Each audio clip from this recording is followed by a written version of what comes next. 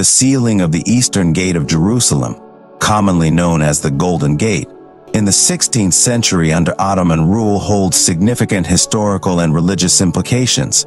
This closure is intertwined with biblical prophecy, particularly in Ezekiel, which states that the gate shall only be opened for the prince, identified by Christians as Jesus.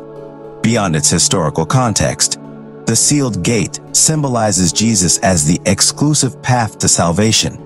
The connection between Jesus and the sealed gate is pivotal, as it awaits its opening during his second coming, signifying the fulfillment of God's plan for redemption. This enduring symbol amalgamates predictions, past events, and deeply held beliefs, captivating both believers and scholars.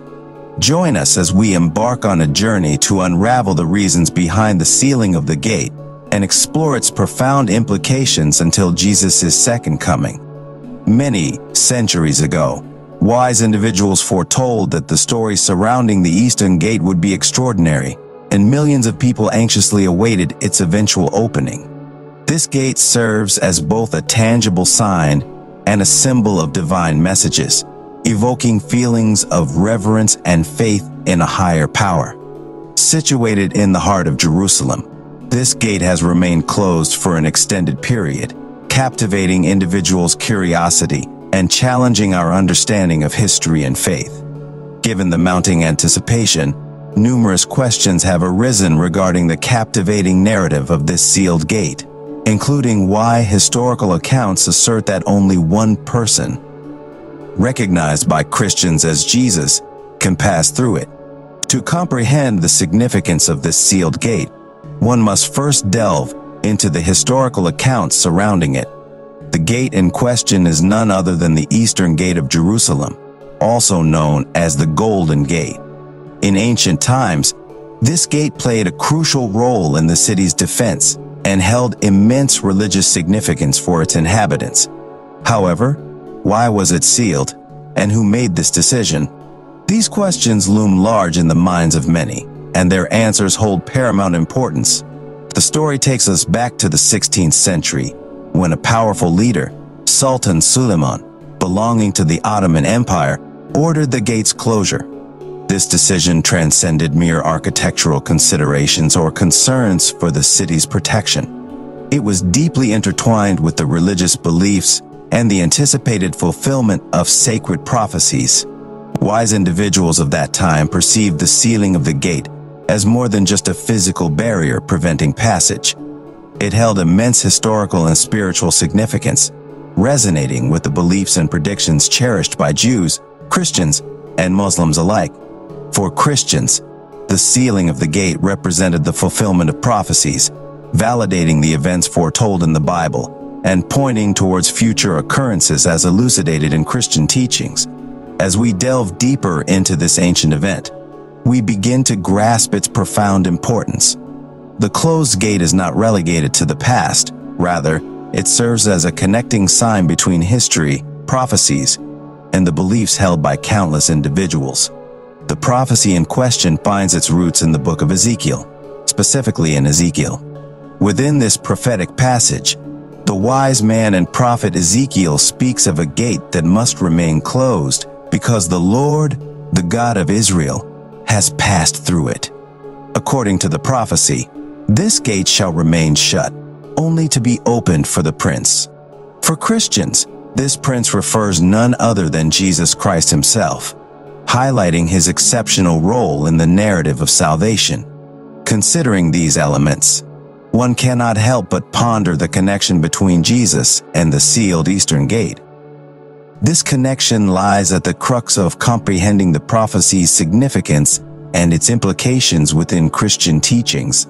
In Christian belief, Jesus is regarded as the embodiment of ancient prophecies, representing the spiritual truths they convey. As alluded to by Ezekiel, the sealed gate assumes great significance in Jesus' life, signifying that only through him can one discover the unique path to salvation, as he himself declares in the Bible, particularly in John. Thus, the sealing of the gate extends beyond a mere historical event. It serves as a profound symbol, embodying Christians' belief in Jesus as the sole intermediary between humanity and God. This symbol assumes even greater meaning when contemplating Jesus' eventual return. Many Christians firmly believe that when Jesus opens the sealed gate, it will mark a momentous occasion, signifying the fulfillment of God's plan for salvation and the establishment of His kingdom. Throughout history, the Eastern Gate has held immense significance within Jerusalem, a city deeply intertwined with multiple religious traditions. It has borne witness to numerous momentous events, endowing it with deep meaning. In terms of faith, the sealed gate transcends its physical attributes. It symbolizes God's promises and the collective expectations of believers. Christian beliefs illustrate the convergence of religion, history, and faith, with the sealed gate serving as a tangible representation of cherished traditions and a focal point for future expectations, particularly Jesus' anticipated return. Consequently, this gate is not merely an enigmatic relic of the past. It stands as a potent symbol that continues to inspire faith and captivate the imagination of believers. Its closure represents a moment frozen in time, waiting for the day when it will be opened by Jesus Himself, ushering in a new era and the fulfillment of divine prophecies. It is important to note that interpretations and beliefs regarding the sealed Eastern Gate may vary among different religious traditions and individuals. While the connection between the gate, Jesus, and biblical prophecies is primarily emphasized within Christian teachings, other religious perspectives may offer alternative interpretations or assign different meanings to the gate's sealing. The sealing of the Eastern Gate, also known as the Golden Gate, in Jerusalem in the 16th century holds profound historical and religious implications. It is closely tied to biblical prophecies, particularly in Ezekiel, and symbolizes Jesus as the exclusive path to salvation in Christian belief. The sealed gate represents the anticipation of Jesus' eventual return and the fulfillment of God's plan for redemption. Its closure serves as a tangible reminder of faith, history, and the profound connection between humanity and the divine. The Golden Gate, also known as the Eastern Gate, holds a rich historical and religious significance in Jerusalem. Located beneath the closed entrance of the gate is an arch, believed to be a remnant of a previous gate. The gate's exact construction date remains unknown due to restrictions on archaeological work at the Temple Mount imposed by Muslim authorities. Nevertheless, historians and scholars have put forth various theories regarding its origins. One of the earliest references to an Eastern Gate comes from the writings of Josephus, a 1st century historian. In his book Antiquities of the Jews, Josephus mentions a gate located at the far northeastern end of the inner sacred court. Additionally, the Mishnah, a Jewish text, describes an old causeway extending from the Temple Mount eastward over the Kidron Valley towards the Mount of Olives. Rabbi Eliezer disagrees with this description and suggests that it was actually marble pillars with cedar boards that were used by the high priest and his helpers.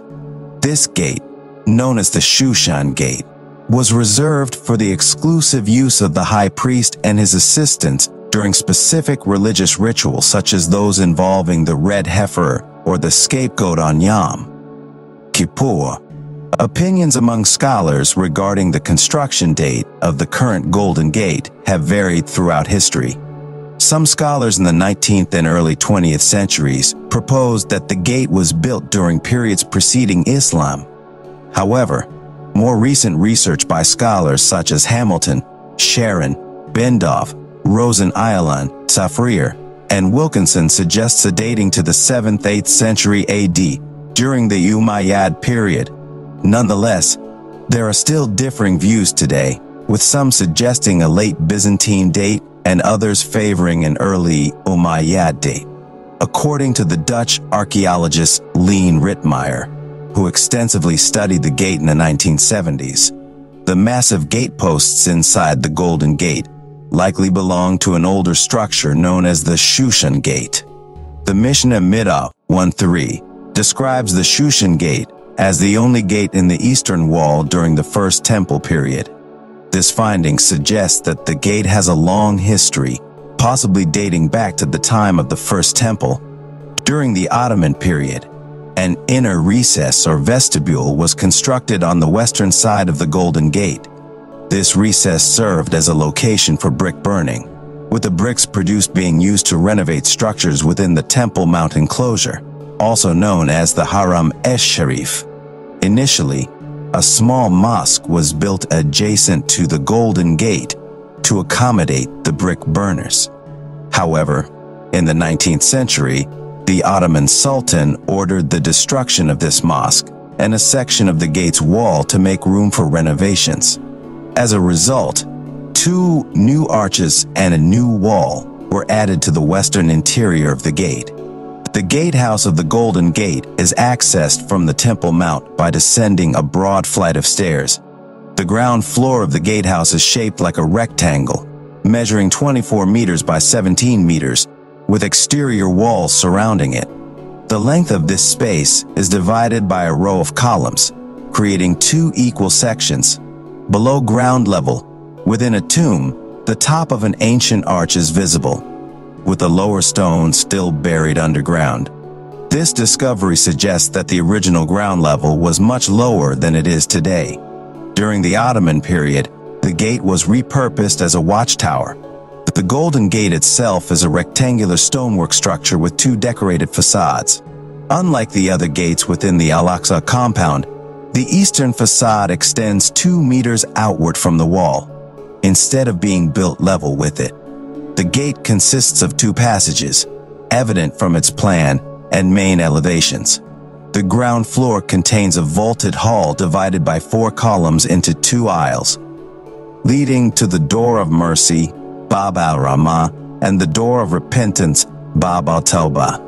An upper floor room features 2 roof domes as its ceiling, while 3 pairs of domes cover the passages.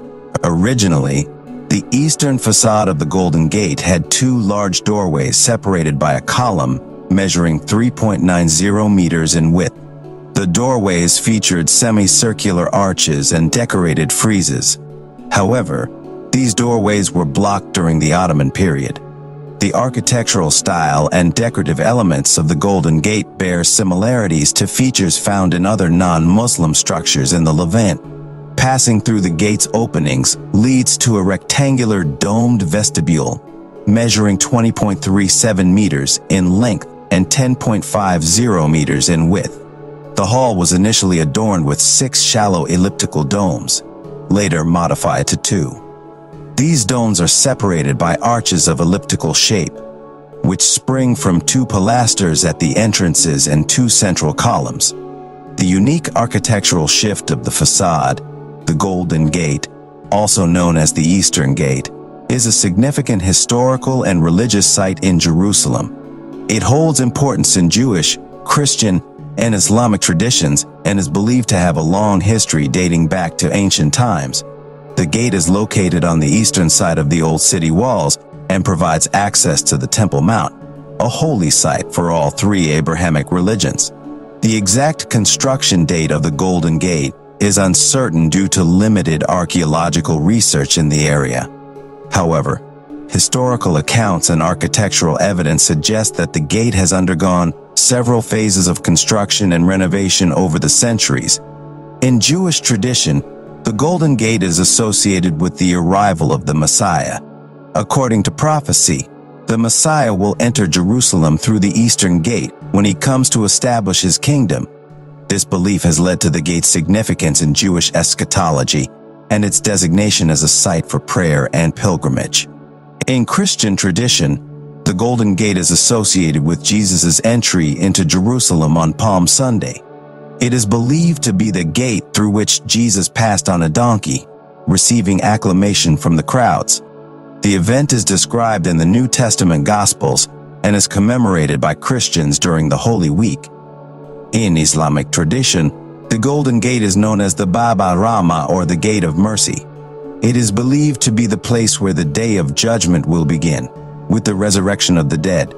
Muslims also view the gate as a site of mercy and forgiveness, and it holds a significant place in their religious practices. The architectural features of the Golden Gate reflect a mix of different periods and styles. The current structure is a result of various construction and restoration work carried out over the centuries. The gate consists of a rectangular stone building with two decorated facades. It has two passages, each leading to a different entrance. The gatehouse of the Golden Gate is accessed by descending a flight of stairs from the Temple Mount. The ground floor of the gatehouse is rectangular, and its interior is divided by columns into two sections. Below ground level, the top of an ancient arch is visible, indicating that the original ground level was lower than it is today. The gate's eastern facade extends outward from the wall, unlike the other gates in the area. The ground floor features a vaulted hall with two aisles, leading to the Door of Mercy and the Door of Repentance. An upper floor room has two roof domes, and three pairs of domes cover the passages. The original doorways of the Golden Gate had semicircular arches and decorative friezes. However, they were blocked during the Ottoman period, and the gate underwent modifications and additions. Despite its religious and historical significance, the Golden Gate has remained sealed for centuries. The gate was closed during the medieval period, possibly to prevent the entry of conquering armies or to symbolically block the arrival of the Messiah. Today, the gate's exterior remains visible, but its entrances are sealed shut. In summary, the Golden Gate, or Eastern Gate, in Jerusalem is a site of great religious importance in Judaism, Christianity, and Islam. Its exact construction date is uncertain, but it has a long history and has undergone various architectural changes over time. The gate's significance is tied to religious beliefs and traditions, and it remains a symbol of hope, redemption, and the fulfillment of prophecies. The Golden Gate in Jerusalem is a structure that raises intriguing questions regarding its connection to biblical prophecies and its role in religious traditions. This video explores the enigmatic nature of the Golden Gate, delving into its association with Ezekiel and the beliefs surrounding its significance.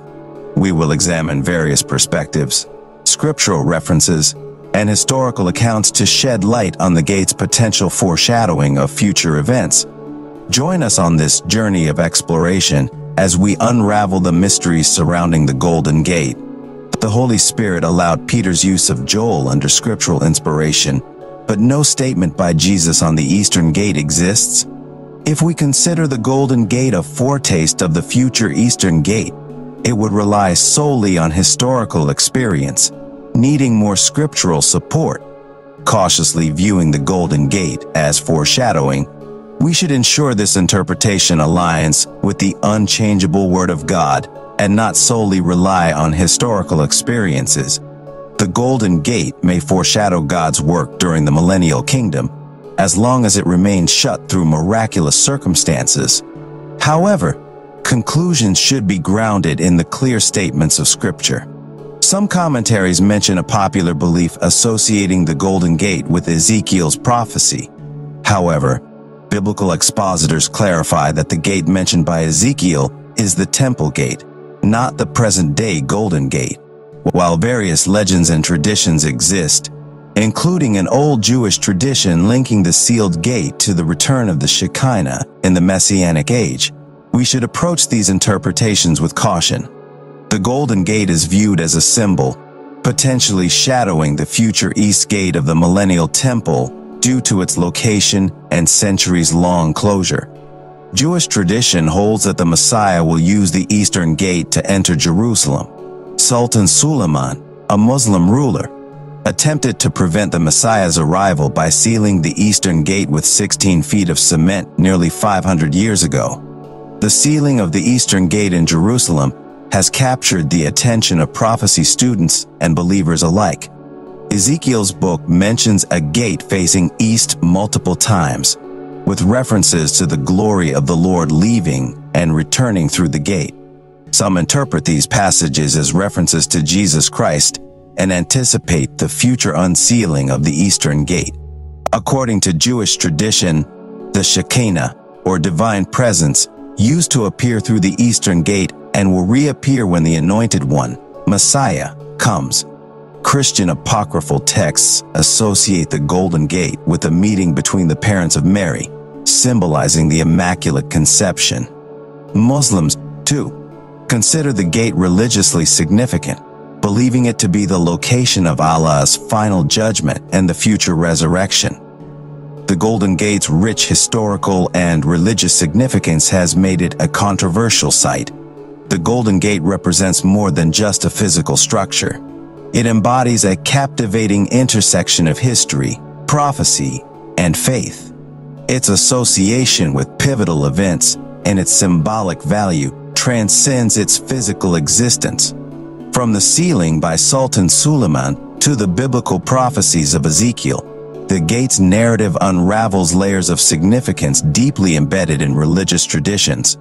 Sealed for centuries, it stands as a testament to the enduring bond between the earthly and the divine, captivating the imaginations of believers from various religious backgrounds. The Golden Gate of Jerusalem continues to intrigue and fascinate people worldwide. Its historical, scriptural, and symbolic associations have made it a subject of speculation and contemplation. As we conclude this exploration, we invite you to share your thoughts and opinions in the comments section. Don't forget to like this video and subscribe to our channel for more thought-provoking content. Thank you for joining us on this journey of discovery, and we look forward to seeing you soon.